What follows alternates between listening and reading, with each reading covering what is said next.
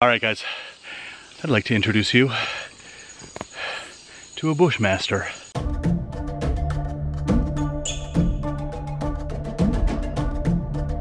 Well, good morning guys. It is an incredible morning here. I have been sitting by the pond for a couple of hours this morning since daybreak with a cup of coffee, just watching the mist rise off the water and just taking in this incredibly prehistoric vision of, well, it is prehistoric. And 50 million years ago, this place looked exactly like it looks now. It's just absolutely amazing. So anyway, I just heard them call for breakfast. So once again, my stomach overrides my brain. I'm gonna go get some breakfast in me and some more coffee. Today, we're gonna continue the search for the bushmaster and the anaconda. I think that the bushmaster is probably going to be easier than the anaconda because the water level is really high and the anaconda are just dispersed everywhere. So I think for the anaconda it's just going to be a matter of chance, but for the bushmaster, well, I'm feeling pretty optimistic about it. Alright, desayuno! What's on the menu this morning? We got flapjack and bacon is crispy as hell. We got soft-boiled eggs that'll make you yell. We got syrup and bread and mangoes. Mangoes too. Oh, now that is a breakfast. I'm digging in.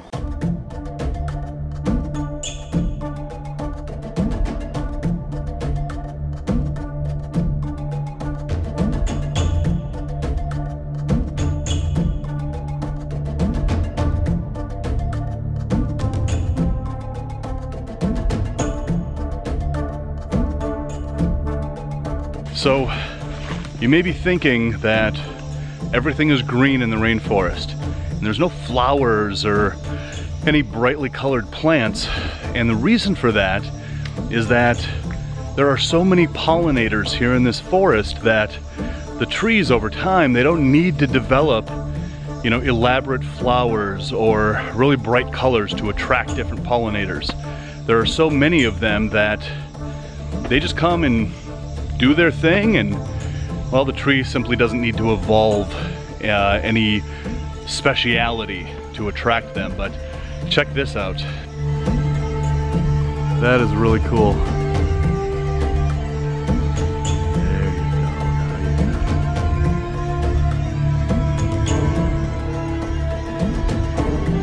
go. Guys, look at the color of this root.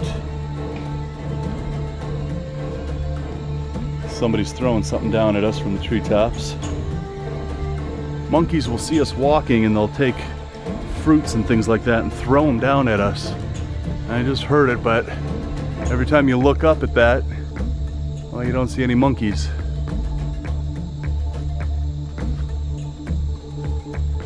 Anyway, look at that root. Yeah, there it is again. Somebody's not happy we're walking down here. Anyway, look at that root.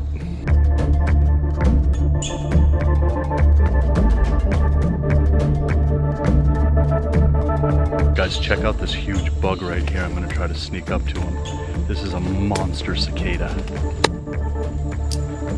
See ya! He's right over there. And he just took off. Well, with all the bushmasters in the area, I should not be trailblazing in this thick undergrowth, so I'm going to get back to the trail. I really don't know why all the woodland creatures run when they see me. I feel like I'm back with the girls in high school.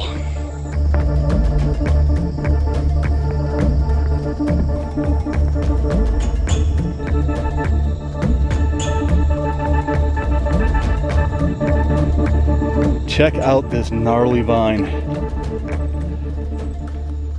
That is too cool.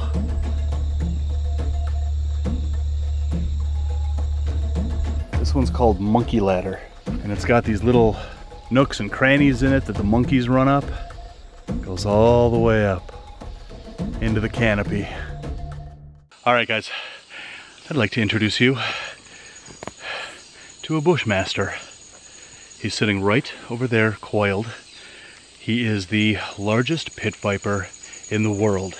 They can grow up to 10 feet, sometimes more. This one, maybe about 5 feet. He's got a huge strike radius, so I don't want to get too close, but we are gonna get him out of there. It's really dark in there for filming, so we are gonna get him out of there and bring him to a more lighted area to film him, and then we're gonna just bring him right back to this spot here. But this guy is insanely beautiful. But here's the thing, they can deliver an extremely fatal bite, and because they're the biggest pit vipers in the world, I'm watching them as I'm doing this as well, but because they're the biggest pit vipers in the world, they also have extremely huge heads and therefore extremely huge glands, and therefore can deliver a higher volume of venom if he should tag one of us. They also have enough firepower to destroy an entire planet. Seriously, they do. Oh, he's beautiful. All right, so here's the dangerous thing about this. Not only are we swarmed with mosquitoes, but it's an hour walk to the river. It's a 2-hour boat ride to Iquitos, which is the nearest city. And then who knows how long it's gonna be to get to a hospital in Iquitos. And there's no way to radio ahead and tell them that we're coming. So if this guy nails one of us, we're not even gonna make it to the river. So this is the balance between my safety and the safety of everybody else and getting the shot that I came here to get. So anyway, gotta get him out of there. All right, so that was pretty easy. We got him out of that dark forest and into this lighter spot in the forest. We're only like 100 meters away from where we found him. So anyway, we're gonna take some shots of him here and then bring him right back to that spot where we found him. So Bushmaster. Just gorgeous. None of us got a great grip on that thing. See the picture, bro. Yeah. To see him right here. They're alive. Yeah. Completely different. Unbelievably beautiful. Woo! That is a Bushmaster. All right, we're gonna move him into position to take some photos of him. We got 3 guys on him. He is not having any of it.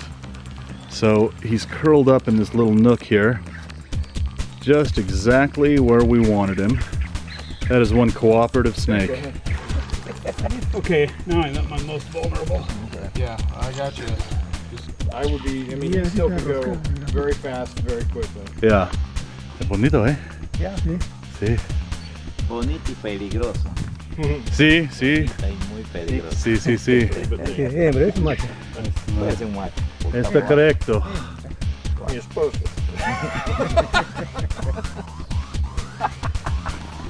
Esposa. The Bushmaster, guys. Shashupe. Shashupe. Oh, this is Peru right here.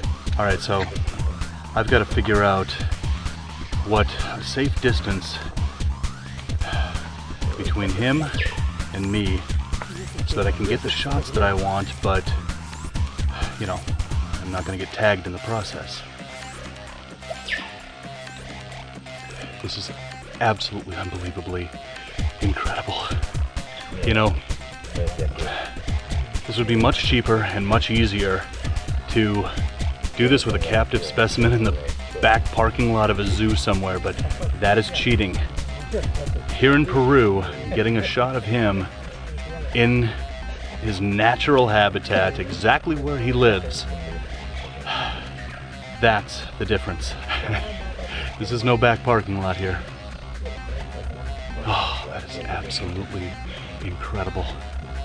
All right, so these guys have, well, a big 10-footer would have a 5-foot strike range. These guys can jump and lunge, and right now I think I might be just a little too close, but I'm getting an amazing shot here. So he's getting a little agitated. Might be time to move. I'm gonna get over here. We'll do people pictures and then maybe reset him. All right, that sounds good. This is a good dead-on shot, so I like this angle here. Your hand is Mike. I'm gonna try and artsy-fartsy thing here. Hang on, guys. Watch him. Watch him. Look at that. He is an intelligent snake. Yeah, you never see a rattlesnake watch a hook. That is, yeah, he looked down at the hook and was watching it move. That, figure out if that was anything. That is an intelligent snake, guys. Yeah, man, I'm on it. That is beautiful.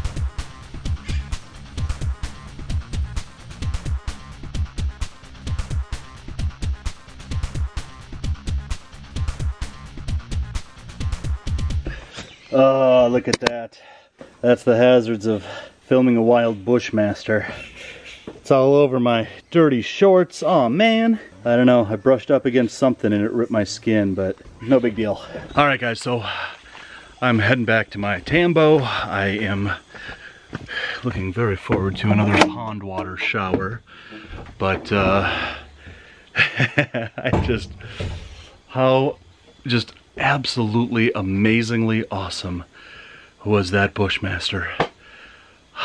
I've been to Costa Rica, but I never saw him there, and this has only been the second or third time that I've actually been in their range, and oh, I wanted that snake so badly.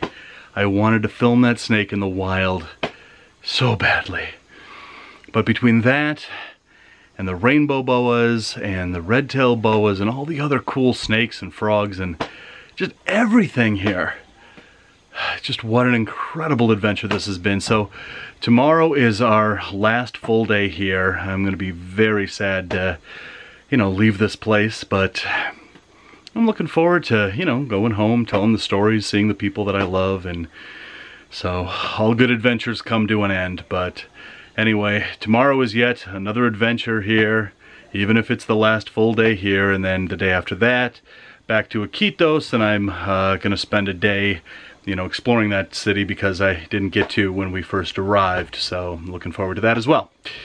Anyway, what an awesome day.